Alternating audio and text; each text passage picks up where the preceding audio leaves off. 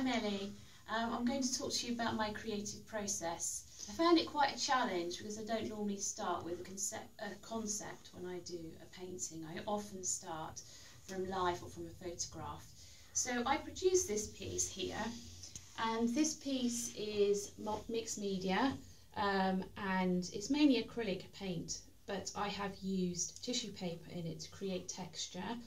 I have also used gold acrylic ink. So I wanted to create a sense of form for the earth and create a transition between dark and light. Initially the painting I made was very, very flat.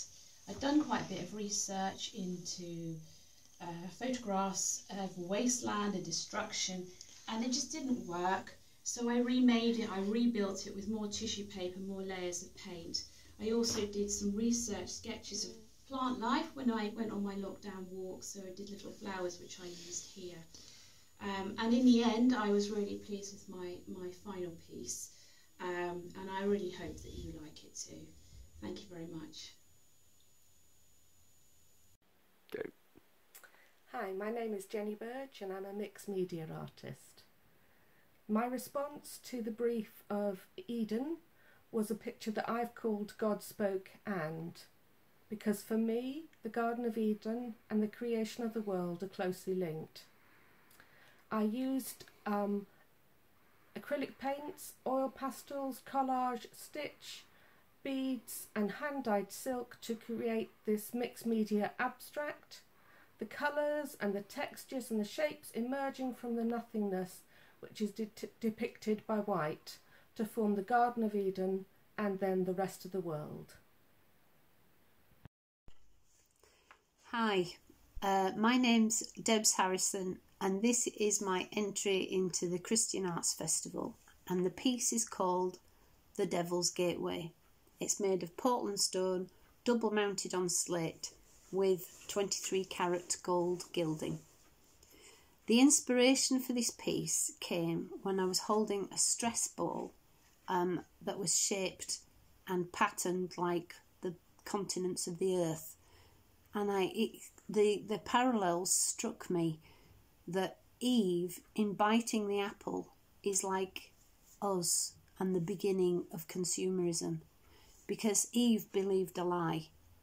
She believed that God was withholding something from her, and the desire of humanity was for more. And we still have that. We still believe that lie. We still believe that we are actualised by the possessions that we have. We still believe that it is in taking what we desire that we are made happy and fulfilled. But the reality is, the more we take, more others suffer. So, for example, the mobile phone. When we upgrade our phone, there are people in other countries who are being exploited to mine the minerals that go inside it. And when we upgrade with fashion, there are sweatshops in other countries that are labouring to supply us with those fashions. So it struck me that whenever there's gains for one person, there's losses for another. Now, the one reason why I did this piece is because Jesus, when he comes to earth, he rejects the lie that he can be self-actualised by the things he has or by the power or the status he has. He knows who he is, and we can have that same Spirit of God living in us to reject the temptation, to reject the lie that there is more if we have possessions and if we consume. Thank you. This picture, Creation Cartwheeler, is an original detail from a larger design about the Holy Trinity. The background shows rolling hills dotted with trees, and the foreground a tumbling, spinning sea.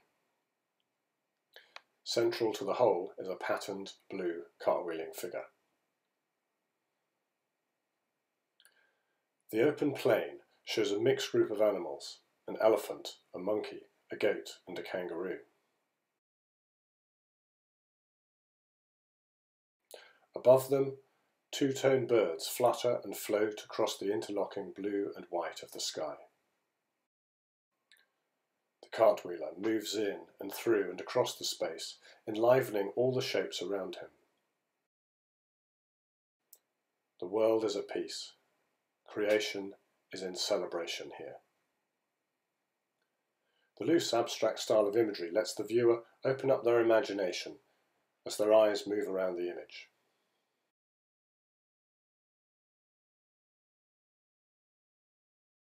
Is this the vibrant first creation, or the restored, renewed one? Does this figure symbolise revived humanity, playfully delighting in the world that God has restored?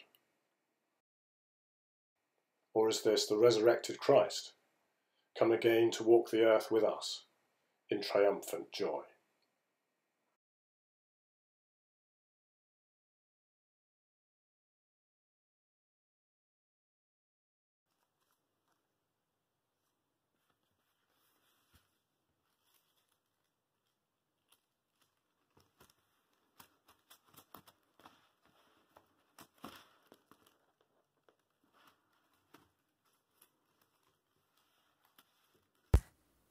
Hello, I'm Carol Burry.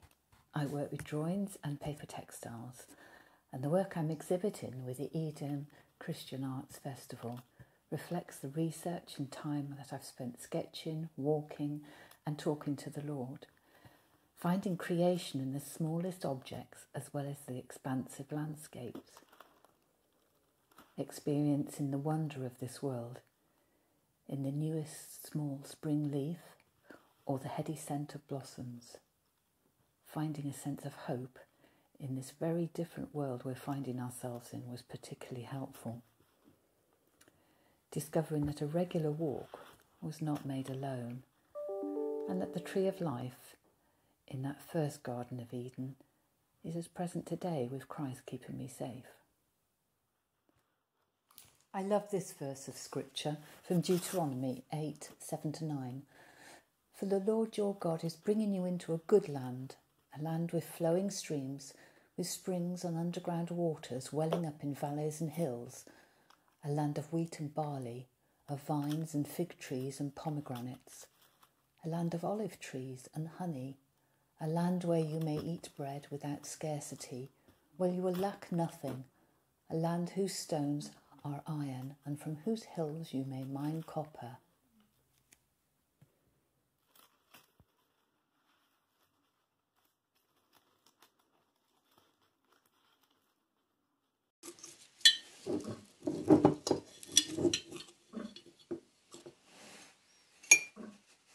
This lockdown has been difficult for everybody, and but even when you're feeling down, you just have to sort of find a way of appreciating what you do have. And I know making a cup of coffee in the morning and watching the birds has helped my mental health, and painting this piece for the Christian Arts Festival has helped my mental health too.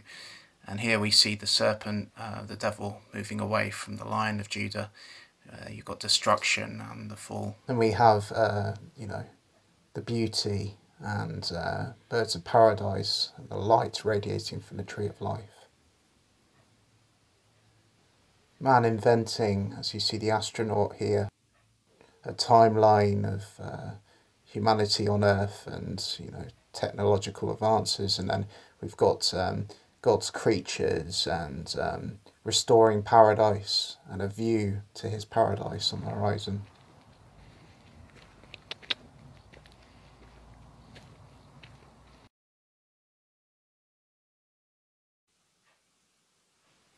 I've often asked myself when I stand back from this painting what I like about it the most. But I think I like the lion because it's the centre point of the painting, and it's Jesus, the Lion of Judah. And I've often wondered what it's like to look into Jesus' amazing eyes.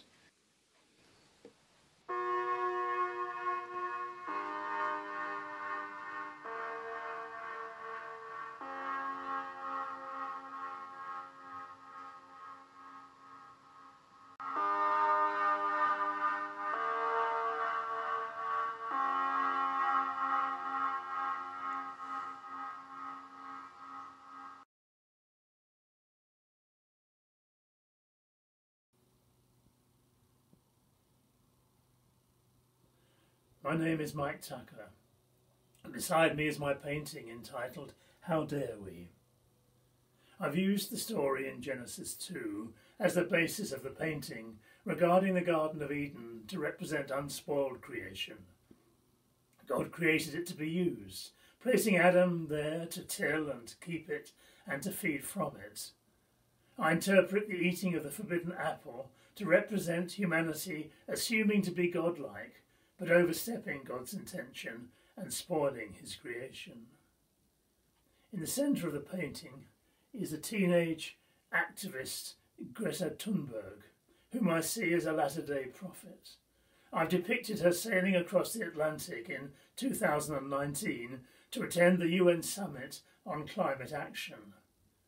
There, in a remarkable speech, she accused us older generations with the ringing words, "How dare you?" Standing on the prow of the yacht, I've shown her facing the spoiled world, bravely travelling towards it. Behind her she carries the image of the unspoiled world, a world without cleared rainforests, without parched fields, without flooded homes, without melting sea ice, and without dying coral. This unspoiled world is to me the Eden which continues to be subjected to the climate change that we cause. God is calling this tiny girl Greta to use what she calls her superpower derived from her Asperger's syndrome to challenge us to ask ourselves, how dare we? Hello, my name is John Barrett. Here's my response to the competition. It's called Working to Restore Eden, and it's a series of images I created in southern Spain. This is on unstretched canvas using acrylic. They're all based on observations of being in that area. Hello, my name is Karen Bourne, one of the artists exhibiting at the festival this year. I've been asked to talk a little bit about the inspiration behind the pieces I've submitted. My art practice revolves around working with words and trying to capture a moment or thought in time. I write haiku poetry and use the discipline of its structure to create poems that have a brevity and simplicity. Haikus have been described as one-breath poetry, and in a world obsessed with speed, it can be easy to rush over them. They require a slowing down, to really listen and see, to stop and dwell in the space they occupy. Lost in a moment, shattering separation, the serpent slithers. I was thinking about the choice that was made by Adam and Eve in the garden. The consequences of their action were immediate, affecting all involved. There was a severing of connection they did not foresee. The words and colours of the painting try to convey this loss. Eden was spoilt, its perfection marred. Darkness and sin had entered, leading to a physical separation, hence the tear from top to bottom. The painting is not particularly attractive, but neither was the outcome of that moment. Blinding orange light, glass caught sunrise reflection, hopeful wings take flight. The sun was rising and reflected in a window opposite our house. The effect was intense and vivid. As I thought about it, I realised it reminded me of the light and power of Jesus' resurrection, the day that brought life. Wings that had once been held were now set free to fly in the restoration of relationship and forgiveness. I have tried to capture that brilliance of light and the promise of hope.